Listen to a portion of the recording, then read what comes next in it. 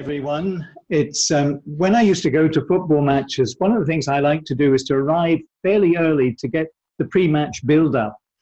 It's been very interesting to have the pre-service build-up with all of you talking beforehand. A very warm welcome to everyone who is in the live stream, whether you are on YouTube or whether you are through the Sandyford link.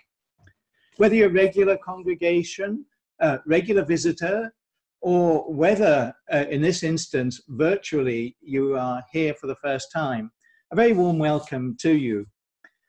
Noel Peacock here, session clerk. I'll be leading the service. This morning we pre-recorded everything and then streamed it, but one of you said it'd be nice to have a picture of those who were leading and the person giving the sermon. Well, we've tried to do this. You'll regret it, whoever it was, when you see me, but we'll cope with that. There's a nice picture of Bill Dunlop, so that's something to look forward to. On a serious note, I'm delighted to welcome to our virtual link Bill Dunlop.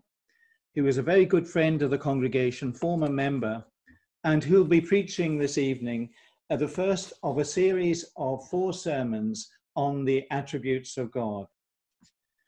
The media have sometimes misrepresented what is happening with regard to services.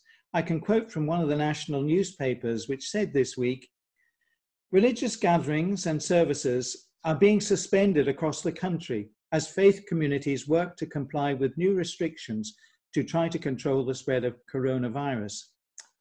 Yes, gatherings certainly. Sandyford is complying by closing the building, but we are continuing to give access to services online so that everyone can join in from home or wherever you are. I don't know whether you are all able to hear this and everything is okay. Can you wave if you are able to hear? Oh, that's very good. That's very reassuring. It's a steep learning curve, but the God who was with us when we met together last Sunday in person is the same God who is with us now this evening through the live link. As we begin our service, let's remind ourselves of the words of the Apostle Paul to the Romans in chapter 8, verses 26 to 28. In the same way, the Spirit helps us in our weakness.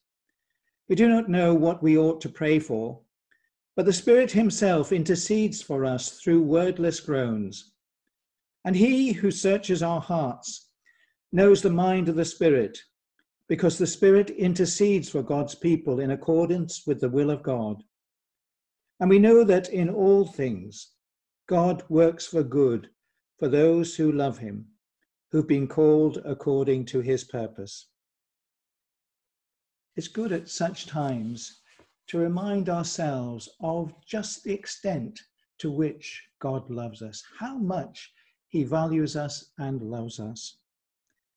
With so many feeling anxiety and fear as the pandemic feeds into the very core of our psyche, let's join together in worshipping God, asking the help of his Holy Spirit to lead us and prompt us as we sing together, "Praise my soul, the King of Heaven," which is based on Psalm 103, which, as most of you know, begins with thanks for particular blessings, and then widens out to consider the character of God and invites the whole of creation to join in ascribing to God his true worth.